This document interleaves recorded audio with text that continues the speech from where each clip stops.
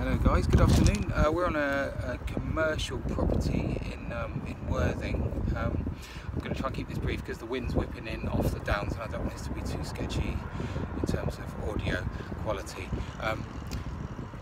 Core business, reviving green roofs that for whatever reason haven't been done well. But in the videos that I've been making so far, I haven't really had an opportunity to show you what like a floundering green roof looks like. So this is a tiny patch of what's left of the sedum at this place. We were maintaining it. We were called in to maintain it for a couple of years, and the best we can do is apply some feed. There's one or maybe two species left, that's all. There probably were only 3 or 4 would be my guess when this went down.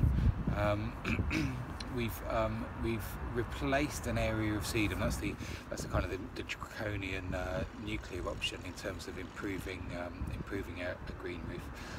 To go over it entirely, I'll talk about the one that we did last year, last summer in a little while. But just before we move over there, I wanted to show you some of the basic things that can go wrong with a green roof installation.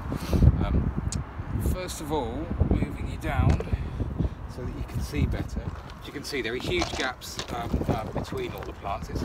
It's really not worth having in ecological terms, definitely not in aesthetic terms. This is looked over by the canteen for the company, so the MD is investing, has been gradually investing in improving for the staff benefit. What you can see here is that immediately here I'm getting to the netting. There's an inch only of substrate, and what substrate there is, I would say, is very nutrient rich. There we are, we're at the geotext there. If you've been generous, you're saying 30mm. It's just been underspecified.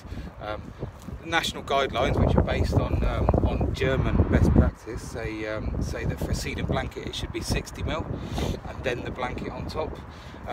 So push comes to shove, there's just not enough material for the plants to survive in. You do hear some suppliers saying that because these plants, the sedum plants, grow in rocky outcrops in tropical climates, that they should be able to cope. But it simply isn't a rocky outcrop. The roots are not well away from light, from the desiccating effects of wind, and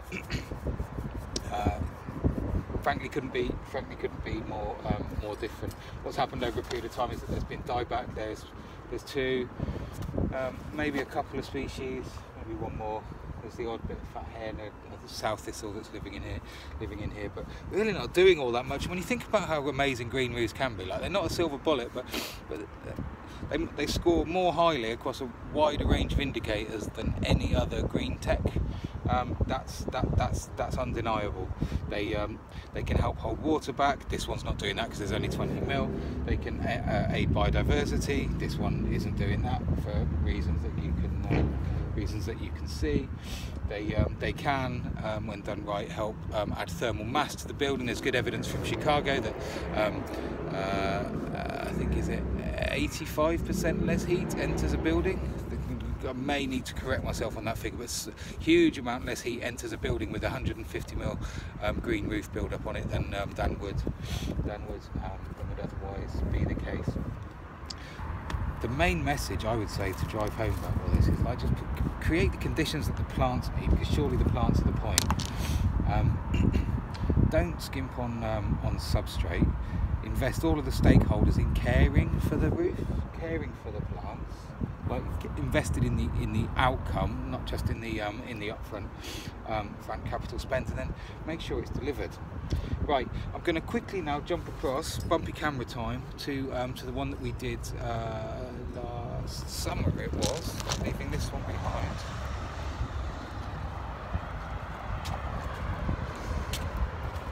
Here now you can see the difference. Hopefully it's not up in flower yet, but will be soon. I've had a quick squiz here, and there's now, I'm terrible at identifying plants until the flowers come out. I'll hold my hands up to that, but there's at least a dozen species that I can spot, just different just by their leaves you can tell there's a dozen species. We scarified back the build-up that you saw there. We added edging, perimeter edging.